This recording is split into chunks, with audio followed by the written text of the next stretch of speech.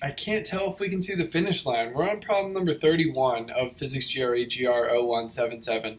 Positronium is an atom formed by an electron and a positron, which is an anti-electron. It is similar to the hydrogen atom, with the positron replacing the proton. If a positronium atom makes a transition from the state with n equals 3 to a state with n equals 1, the energy of the photon emitted in this transition is closest to. Now let's first look at the reduced mass of hydrogen, which equals the mass of the proton times the mass of the electron divided by the quantity mass of the proton plus mass of the electron. And that's roughly going to equal the mass of the electron. The reduced mass of positronium, however, is going to equal the mass of the positron times the mass of the electron divided by the quantity mass of the positron plus the mass of the electron. And that's going to equal the mass of the electron divided by 2 because the mass of the electron equals the mass of the positron. So we know that E equals p squared over 2m, which is Hamilton's way of expressing the energy. So E is going to equal m squared v squared over 2m equals mv squared over 2, which is everyone's usual way of looking at it. So the ground state electron energy in hydrogen, everybody should know, and we just have to memorize, equals 13.6 electron volts. Half of the mass means half of the energy, so 13.6 electron volts divided by 2. Using the Bohr model transition from n equals 3 to n equals 1, the change in energy equals 6.8 electron volts times 1 over Ni squared minus 1 over Nf squared, where Ni is the initial N and Nf is the final N. And so delta E is going to equal 6.8 electron volts times the quantity 1 over 1 squared minus 1 over 3 squared. Again, the change in energy is equal to 6.8 electron volts, then minus 6.8 electron volts divided by 9, so the change in energy is going to equal 6.8 electron volts minus 0.8 electron volts. That is going to equal 6 electron volts. That is answer A. Number 32. If the total energy of a particle of mass m is equal to twice its rest energy, then the magnitude of the particle's relativistic momentum is, and so let's apply our relativistic energy equation, where E squared equals P squared C squared plus M squared C to the fourth. So E equals 2mc squared. Well, 2mc squared, that quantity squared, equals P squared C squared plus M squared C to the fourth. So 4m squared C to the fourth equals P squared C squared. So P squared equals 3m squared C squared, and P equals the square root of 3 times mc. That is answer D. Number 33. If a charged pion that decays in 10 to the minus 8 seconds in its own rest frame is to travel 30 meters in the laboratory, before decaying, the pion speed must be most nearly. So delta S squared is going to equal delta X squared minus delta C squared T squared, and delta S is our change in our space-time interval. So in the pion's own rest frame, delta X is going to equal 0. So delta S squared equals 0 minus delta C squared T squared. So delta S squared is going to equal minus C squared times 10 to the minus 8 quantity squared. 10 to the minus 8 is the quantity that we're squaring. And that's going to equal 9 times 10 to the 16 times 10 to the minus 16 equals negative 9 meters squared. The space-time interval is invariant, so delta S squared is going to equal delta S prime squared, where delta S prime squared is in the lab's frame of reference. So delta S squared equals negative 9 meters squared equals delta S prime squared equals delta X prime squared minus delta C squared T prime squared. So delta S prime squared equals negative 9 meters squared equals 30 squared minus 9 times 10 to the 16th delta T squared. So minus 909 divided by minus 9 times 10 to the 16 equals delta T squared. So delta T is going to equal, with some algebra, square root of 101 divided by 10 to the minus 8 equals 10.05 times 10 to the minus 8. And let's remember that change in position divided by change in time, delta x over delta t, equals our velocity. So our velocity is going to equal 30 meters divided by 10.05 times 10 to the minus 8 seconds. That is going to equal 2.98 times 10 to the 8th meters per second. That is answer D. 34. In an inertial reference frame S, two events occur on the x-axis, separated in time by delta t and in space by delta x. In another inertial reference frame, S prime, moving in the x direction relative to S, the two events could occur at the same time under which, if any, of the following conditions. So I have a diagram that I've drawn for you below. That's an example of our problem. The original separation in space-time is time-like. Left side of the light dashed line, and delta x divided by delta t is less than c over here. Light-like is delta x over delta t equals c. That's the dashed line, and it's photons and massless particles right down the middle here. Space-like separation, which is the right side of the light dashed line, is delta x over delta t is greater than c, and that's over here. So we're going to refer to the diagram below, and considering that these events were originally time-like, for these two events to then be observed to happen at the same time, they would have to be space-like. Therefore, the moving observer would have to be traveling at delta x over delta t is greater than c. So note that for them to happen at the same place, they could be time-like and would be realistic for a moving observer to observe. But that's not what the problem stated.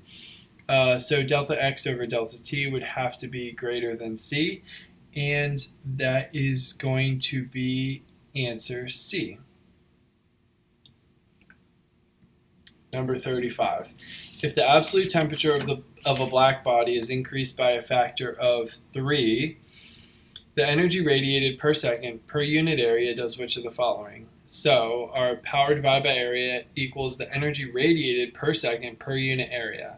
The Stefan-Boltzmann law for an ideal radiator is the power over area equals a constant times t to the fourth, again where sigma equals a constant. So power over area is proportional to t to the fourth. So if you have a power over our area and you have it increased the temperature by a factor of 3, you have 3t raised to the fourth, which is 81t to the fourth, where t is our original temperature. And so therefore 3 raised to the fourth power is it increases by a factor of 81. Number 36. Consider the quasi-static adiabatic expansion of an ideal gas from an initial state I to a final state F. Which of the following statements is not true? So our fundamental thermodynamic equation du equals TdS minus PdV, and our ideal gas internal energy equals U equals CNT, where C is our heat capacity and N is the number of moles. An isothermal expansion is the only type that maintains a constant temperature. An adiabatic expansion just means that there is no transfer of heat. All the energy is transferred as work. So we have ds equals dq over t equals 0.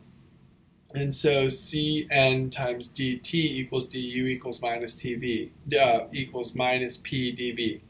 This process is not isothermal, therefore the temperature is not constant, it varies with the volume.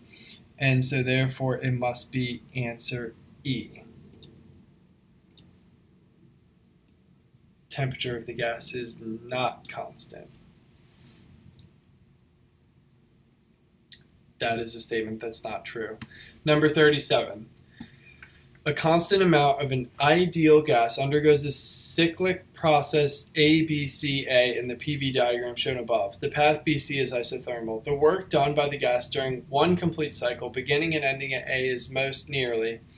So a clockwise process in the PV diagram is positive work. Counterclockwise process in PV diagram is negative work. BC is isothermal because delta T equals 0. CA is isochoric because delta V equals 0, and AB is isobaric because delta P equals 0. The area inside the curve is work. Point B is no further than about 5 meters cubed on the x-axis. So we will approximate the area inside the curve using a right triangle, which will have a slightly larger area than the curved right triangle in the PV diagram. So the area equals 1/2 base times height equals 1/2 times 500 minus 200 times 5 minus 2, and that's going to equal 450 kilojoules. So, since the process is counterclockwise in the PV diagram, the work, i.e. the area enclosed, is estimated to be about minus 450 kilojoules based on the rough approximations we did above. Since the answer must be negative, it must be less in magnitude than minus 450 kilojoules. As we stated, we made some approximations that did some maximum values. That only leaves minus 300 kilojoules, and that is answer D. Number 38.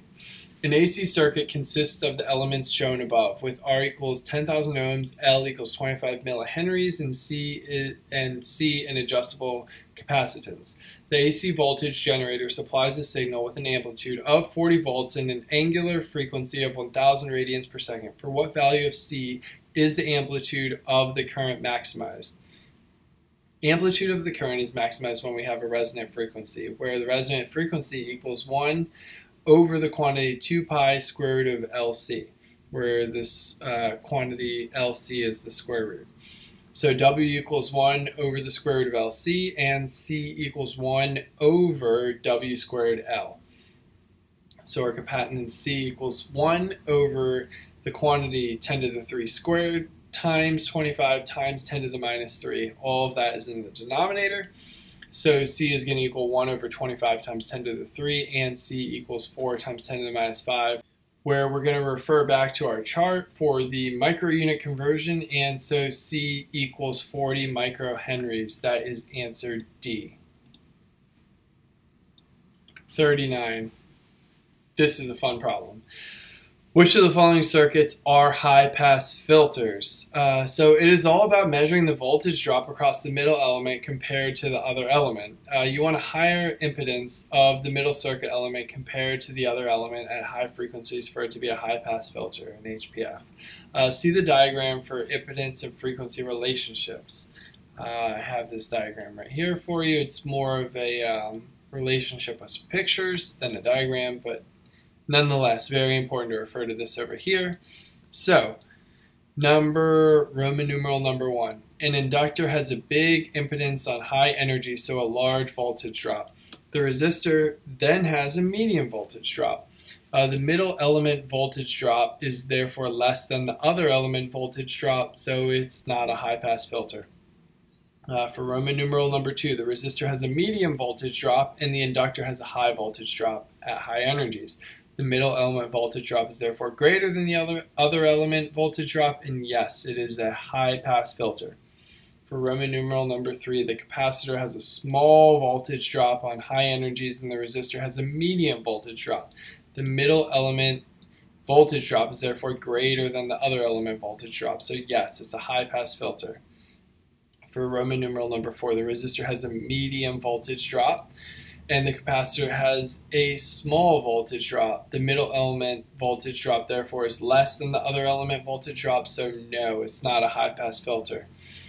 So, just as a side note, if the exam was asking about low-pass filters, for example, I have a diagram down here for you. So, a capacitor that has a high voltage drop at low energies is a low-pass filter, and so the resistor is still a medium voltage drop, where inductors would be a low voltage drop at low energies, low frequencies. So here's an example of a low pass filter.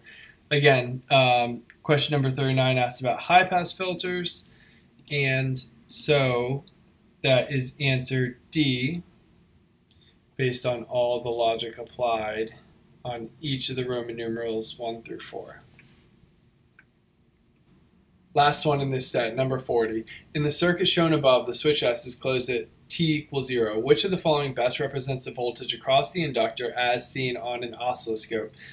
So V of t equals VO, the initial voltage, times e to the minus t divided by the quantity L divided by R. At time t equals 0, V of t equals the initial voltage times e to the 0, where e to the 0 equals 1, so it's going to equal the initial voltage equals 10 volts. Therefore, only answers D and E remain. L over R is our time constant and equals 10 millihenries divided by 2 ohms equals 10 to the minus 3 over 2 equals 5 milliseconds. With this time scale on our time constant, it must be choice D. For example, at 5 milliseconds, V of t equals the initial voltage times e to the minus 1 equals 0.37 times the initial voltage. Again, this agrees with the graph in answer D.